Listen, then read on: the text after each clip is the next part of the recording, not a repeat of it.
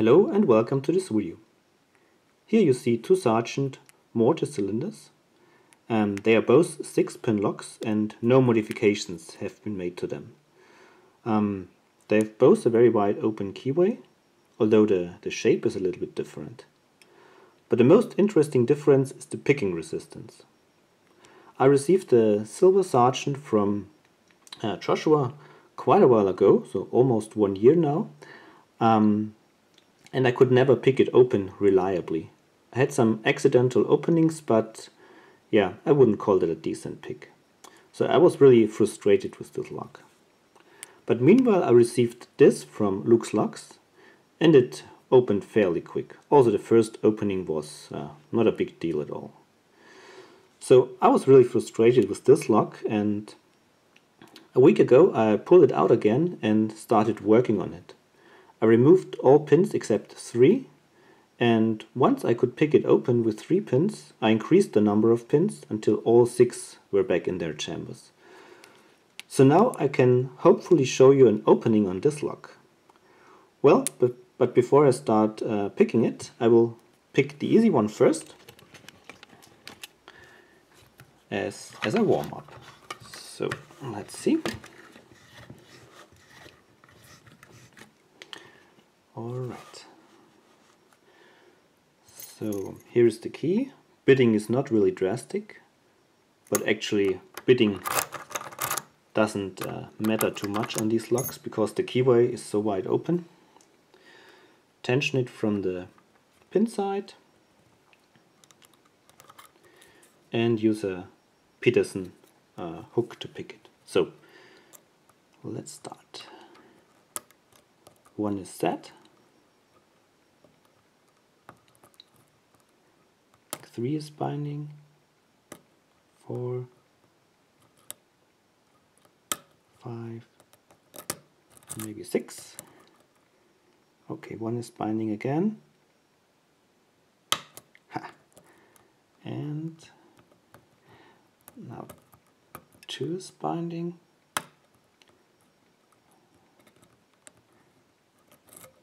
Let's check 1 again.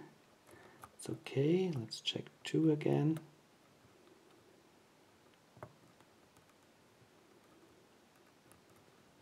And it's open. Yeah, not a big deal. That was easy. We'll have a look into the locks and into the guts later on when both are open. But now let me try to pick my nightmare lock. I hope that I can show you that I've learned something in 1 week. The key, sorry. Here's the key, that's the bidding. A little bit better bidding because you see the pin number 5 is a, key pin number 5 is a short one hidden behind a long one. Hit number 4 works and is locked up. Alright. I used a thick Peterson pry bar and go with light to, light tension actually. So I tried light, medium, all different kind of tension strengths, but it's very important that you have the right tension on this lock. So start with 1, also here. 1 is set. Nothing on 2. 3. Give me a click. This was maybe 4 or 5. Actually, I think it was 5. I skipped 4. That was 6. Nice click from 6. So 1 is okay, still okay. 2 is springy. I'm at 3 now. Nothing.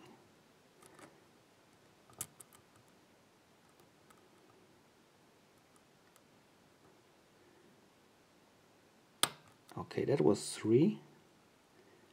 And now 2 is binding.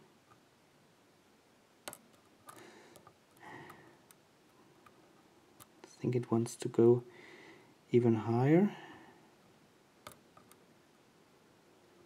Aha, and it's open. Yeah. So tension control is crucial on this lock. So you might say that it was an easy pick, but I needed to work 1 week for this to show you. So 1 week and 3 hours or 2 hours each day to be able to pick it open like you have seen now. Alright, so now let's gut them. I will lock them both back up and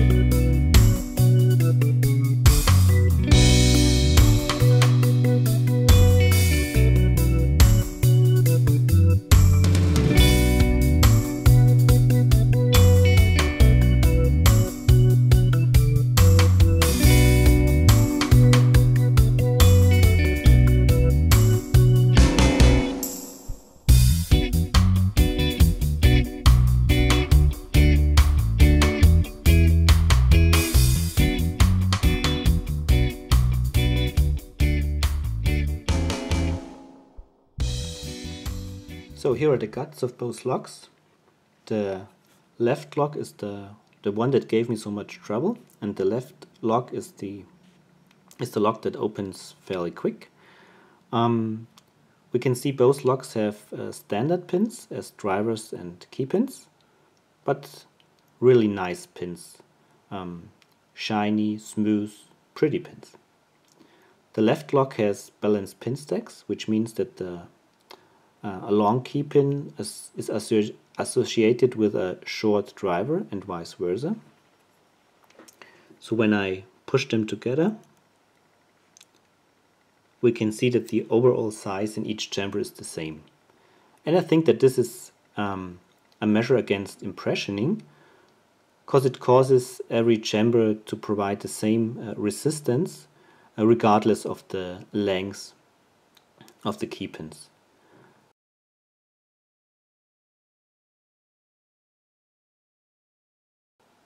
I don't think that this affects picking much, although you feel the same spring resistance in every chamber, of course, which is not the case if you had the same length drivers, because then you would feel more resistance for a longer key pin. So this might affect picking, but I'm not really sure. But what affects picking is the spring tension. So when I compare the spring tension of the left lock and the right lock, I would say that the left springs are softer, and with softer or weaker springs, it's more likely to overset a stack. And I think that this is what happened many times when I worked on this lock. I overset a stack. Yeah, what else do we have? We have the plug, and for the harder lock we can see that it's perfectly round, very smooth, very nicely made.